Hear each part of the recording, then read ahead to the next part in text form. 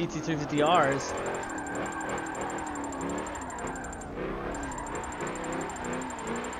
Oh my gosh.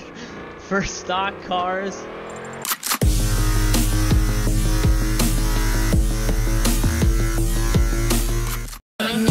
Tipsy cause I've been sipping on Henny. I got the study of my vision and she ain't from the city. If she ain't foreign then she boring. Love the way you twerking, shawty. Throwing money on her own, I call it independent, shawty. What's up everybody? Welcome back to the channel. I'm Evil Rabbit here on Forza Motorsport 7 to do something different.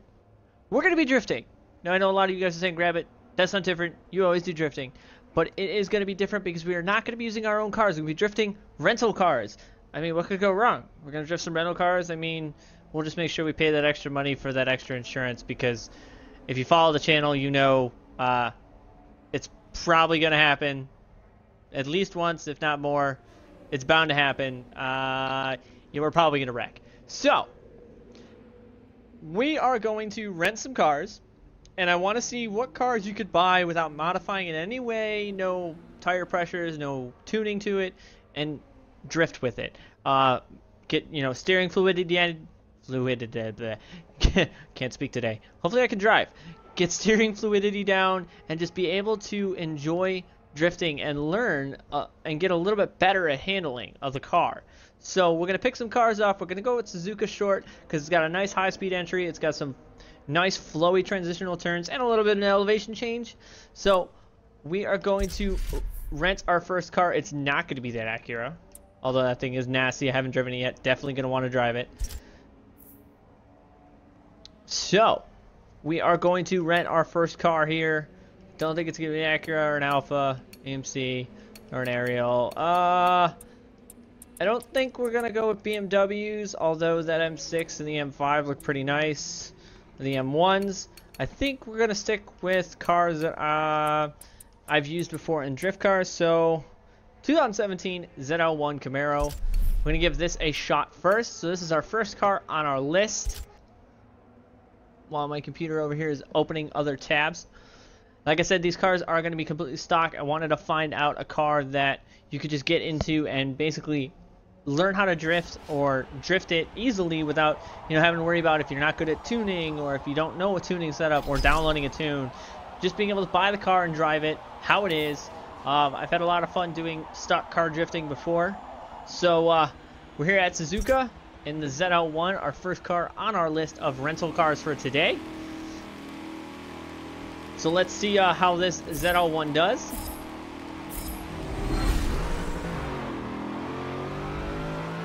Well, this should be interesting. Alright, fourth gear. Let's just do it. Send it in there. Not bad off the start. Third, downshift. I mean, not bad actually for stock. This is actually really nice. So we're gonna come into this turn, e-brake in, a little bit more e-brake so we don't go on the dirt as much. A little on power. There we go. Now we're gonna do 2 laps. Actually, this car drives really nice. I would have not cut that turn short. This car actually handles very well stock. A little clutch kick in third. And it, you know, it steps out. A little clutch kick this way over the hump in the dirt. But so ZL1. So far it looks promising. We got one more lap on this car though. We're gonna try and get a good lap here and see what she can actually do. I've been wanting to do these rental car drifts for a while, so that's the main purpose of here today. Fourth gear, 100 miles an hour. There we go. Downshift to third. I cut it too short. The car has power, and you know what? It's a heavy car, so I think the weight's helping. But no e-brake with that. Just weight shifted that. Little clutch kick. There we go. Actually, this is amazingly handling well. So the first car on our stock list is ZL1 or ZL1. I don't think it needs any real tuning. I mean, it's You know, like I said, these are rental cars, so we can't change them. Too fast. But we still saved it. So, I would definitely give this car a good, you know, stock, out of the box, drifting. We're gonna go cross the line sideways. No, we're gonna go cross the line backwards. 360 for style.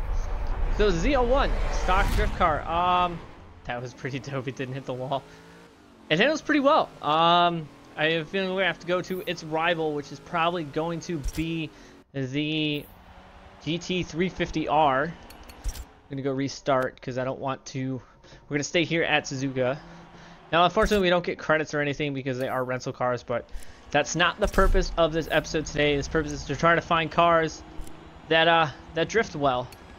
Well, there is Dodge, but no, there's no Dodges.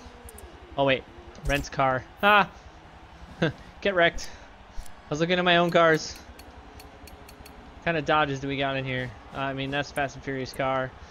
We got the Dodge SRT Hellcat. We're gonna have to rip the Hellcat, I think.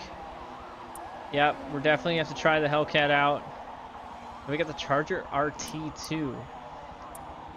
Okay, so we're gonna try those cars out, but what I want to do is I want to hop into the Ford GT350R and give that a go and see how sideways this thing gets. Not the wide body one, which looks amazing.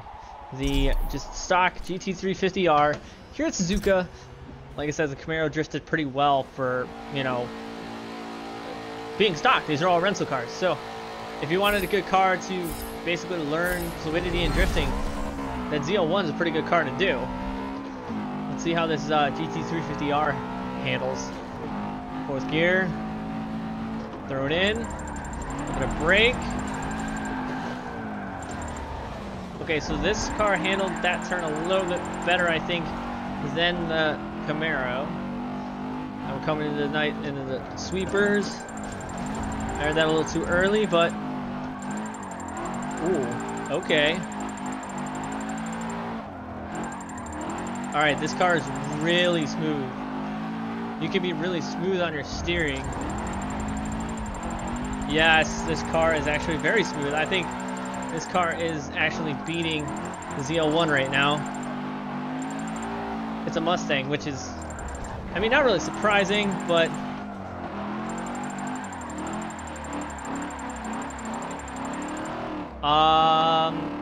so I think so. This is beating that Camaro right now. I may have to buy myself one of these. I do like these GT350Rs though. It was my go-to car for a long time in horizon drifting too, so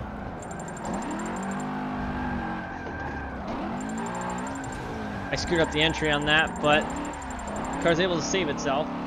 So, impressions on this car.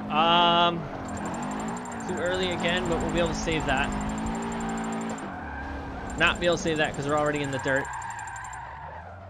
I feel like this car, given a lap or two and be very, very fluid. Little clutch kick in third. Because you can be very smooth on steering with this car, which is nice because it teaches you very good steering control like that. Like, that was a very easy transition, which is quite surprising actually. For this car is more of a, I guess, a track car than a drift car, so I think I like this car a little bit better than that Camaro. So, sticking out with these cars, we're gonna try the less powered version of these two cars. We're gonna try the GT, and then we'll try the less powerful Camaro, the non-ZL one. I believe it's just the SS. So far, the GT350R, for a more higher horsepower stock car, I would definitely go with that one other than the Camaro, but the Camaro did handle really well too. Both these cars handled very well. So next car, excuse me for the hiccup, I think we're gonna go with, we're gonna stick with these cars for the moment. We're gonna get the I'm gonna go down to, yeah, the 2015 Mustang GT. So I'm gonna rent one of these. We haven't wrecked a car yet, so this is good. I mean, if you follow the channel, you know it's bound to happen, but it hasn't happened yet. I say yet lightly because it's probably gonna happen at some point. So just the GT version. See how this goes. Way too early, but surprisingly it held that. Not as much power as the GT350R, obviously, but it does slide, so let's see how these work.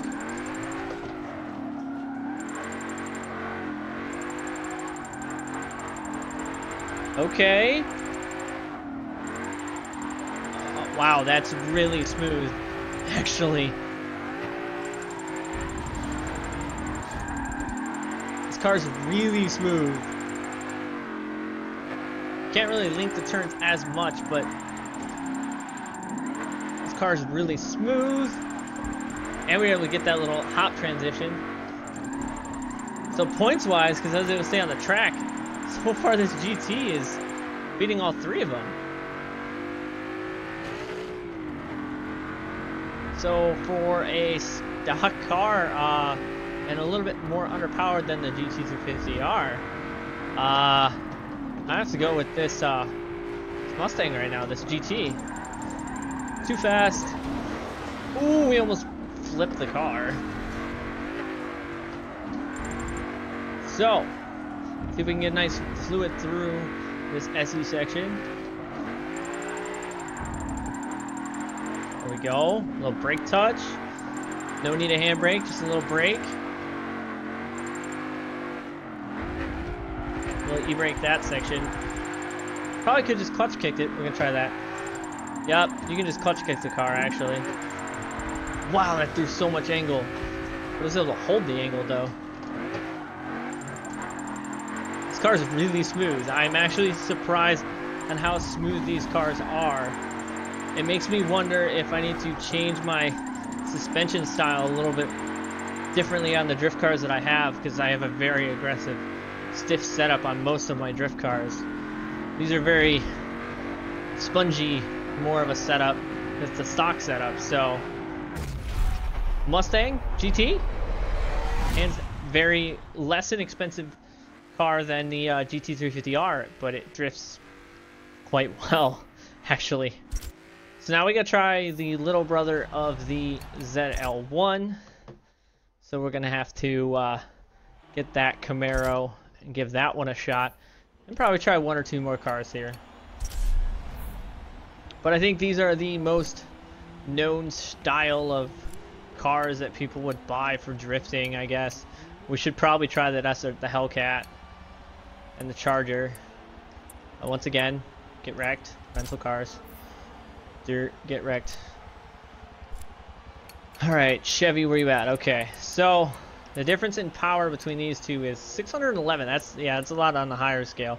And you have 496. So this is a stock Camaro.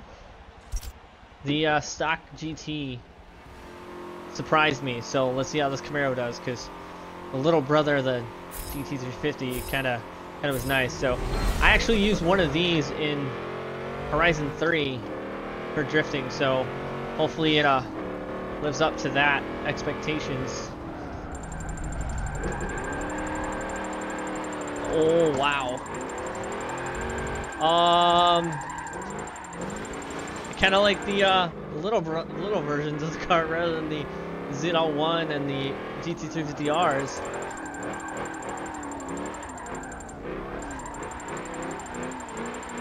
Oh my gosh.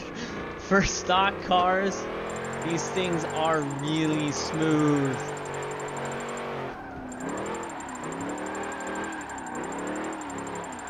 I could be really smooth on steering. I may have to get myself one of these stock and just mess around with it, because it's definitely helping me become more smooth on my steering. For sure, off track. So now I'm definitely curious how the Hellcats and everything are going to do if I'm going to do those cars. We're gonna have to do some Japanese cars too, so probably goes on RX-7 next. But like I said, these are all stock rental cars. Nothing doesn't want to go into gear. None of these are changed at all. Too much. Again, I wish you could get points out here, but you can't.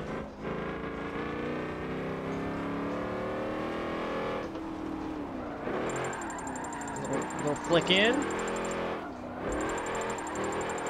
Wow, it's really smooth. I like this one and the GT.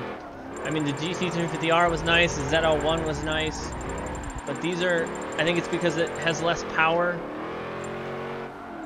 They just feel nicer. I'm very comfortable drifting around, I'd say around 500 horse. It's a very good basic drift setup. I mean, you can go really up there at 1,000 and stuff, but the cars get very twitchy. Unless you have a spot-on tune, which I'm still working to try and get. So, stock Camaro. I think so far I like the stock Camaro the best. So, if you want a cheap drift car that's very smooth and very easy to drift, the Camaro or the Mustang GT are bar none good choices to have. Dodge Hellcat SRT, 648 horsepower, and then you have the Challenger SRT 8. Alright, we're gonna try the Hellcat. Stock Hellcat SRT. Let's see how it slides.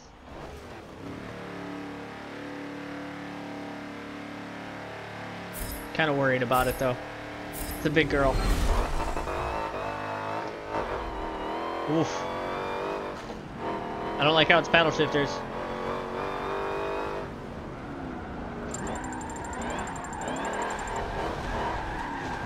Well, it definitely has power. And it definitely slides. Let's see how smooth it is though. Too fast.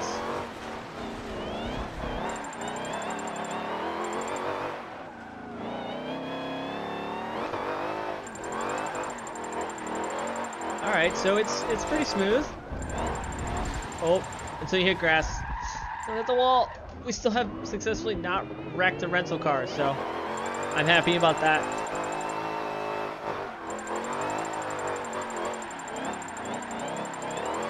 So the Hellcat is not as smooth as the other cars.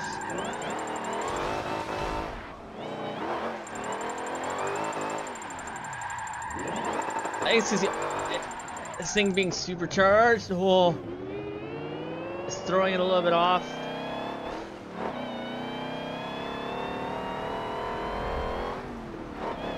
Like, unlike the other ones that are just straight power.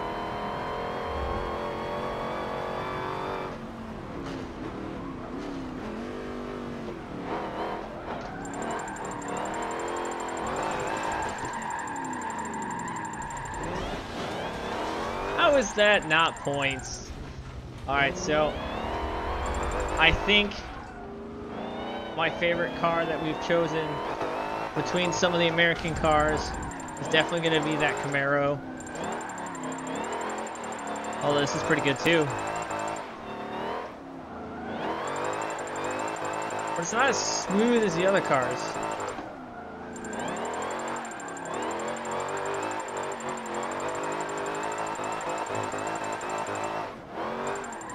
I stand corrected. It's pretty smooth. Ooh, don't wreck it! Oh, the first rental car we've wrecked is, of course, the Dodge. I thought it was gonna be the Mustang. I was absolutely wrong. So, one more car before we finish this off. A little less powerful, but still sticking to the domestic cars. We go back to Dodge. Vipers are definitely a no-go on the Vipers. SRT, nope. So I think we're gonna go with the Challenger SRT 8. See how this thing slides. stock rental car. Oh boy, this thing's definitely a big girl.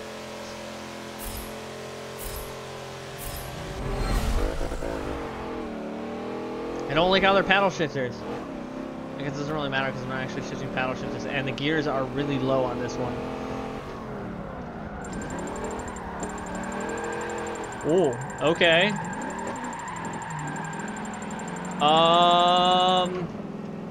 It slides pretty nice, but I think we have to go in second. The other cars were third. I think it's the second gear car.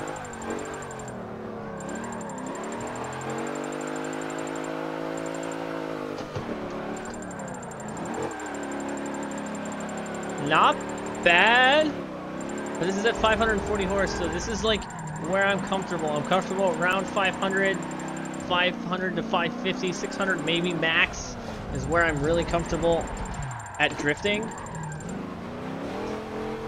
It has the power to do what you want it, but it doesn't have the immense amount of power, like 1,000 horsepower, that just blows your car completely sideways.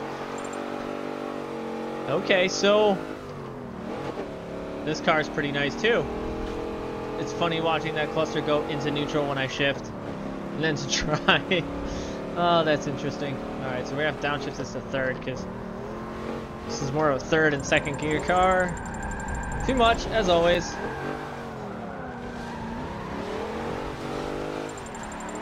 So stock, it's definitely a big car. I really didn't even pull the e-brake there. That was just body weight. And it's pretty smooth. So for a stock cars, I am thoroughly impressed with all the cars that I've driven right now. The GT350R, the Z01, the factory just Camaro, the factory GT, the Hellcat, and then this SRT8. I still think the Camaro is probably still my favorite. So I think we're going to take that Camaro, or we'll take the GT350R because that car was pretty smooth. We'll take, because you know what? I would have to go with the Camaro, being the Camaro and the Mustang being my two favorites. Let's see how it handles Maple Valley though. I don't know if it's gonna have the power to do the sweeper, but we're definitely gonna find out. Probably gonna be picking one of these cars up for myself here to modify them a little bit.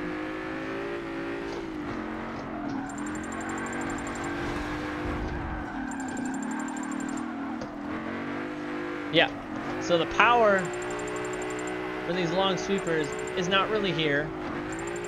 I didn't expect that, so probably need GT350R for that. But these easier turns, it's definitely there.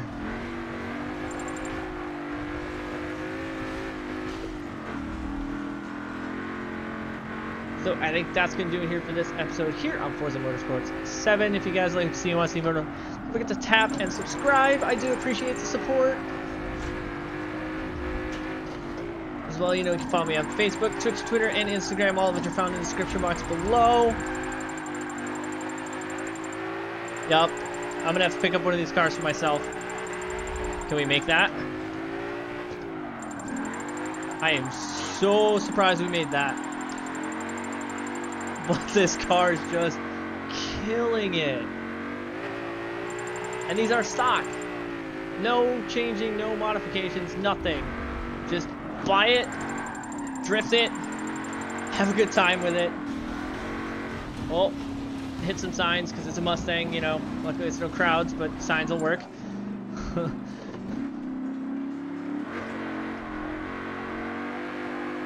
Ooh. Got a little bit more of this track to do. Nothing really major though.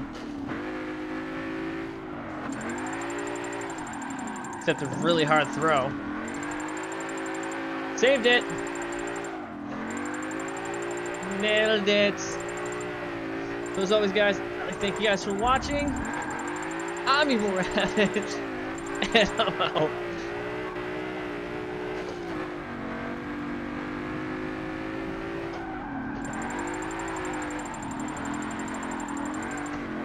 Ooh, just tap. Nope. Alright, see if we can get the sweeper real quick.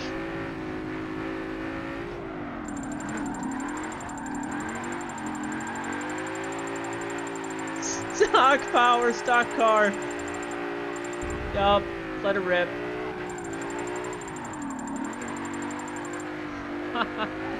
Oh, this is fun. Oh boy. Ah, don't wreck it. So close. Yet so far. That was pretty close.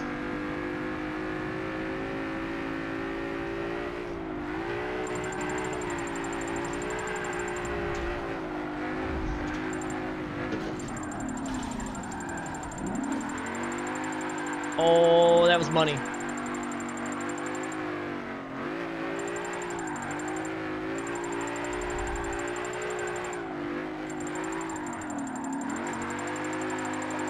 That's money right there. What?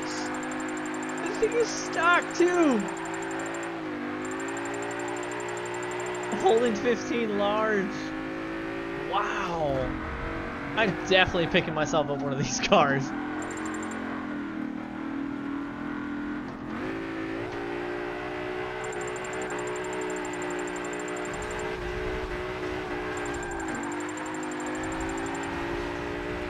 I don't know which one I want though.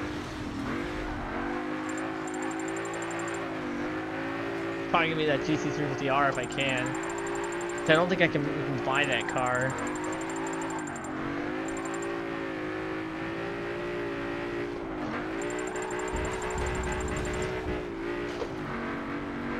Jeez, oh man, this car is crazy fun. Let's try hard entry. Nope. I knew we were gonna get points for that. Just tap. We're good. Just tap. Well, that's gonna do it here for this episode here on Forza Motorsport 7. I hope you guys enjoyed this episode of Stock Cars, Stock Drift Car Challenge. If you guys want it, I would recommend picking up at least one of the either GT or the factory Camaro, the ZL1, and the GT350R are also amazing drift cars as well. They're on the higher power side, so if you want to pick up a good car and just start drifting it, you know, without having to tune it, definitely some good choices right there. I am going to probably be doing another one of these episodes with JDM cars, so if you guys want to see that, comment down below, like this video, and subscribe if you have not already done so. I do appreciate the support. So until next time, guys, I'm WeRabbitz. I'm out. I'm tipsy cause I've been sipping on Henny. I got the study of my vision and she ain't from the city. And she ain't foreign and she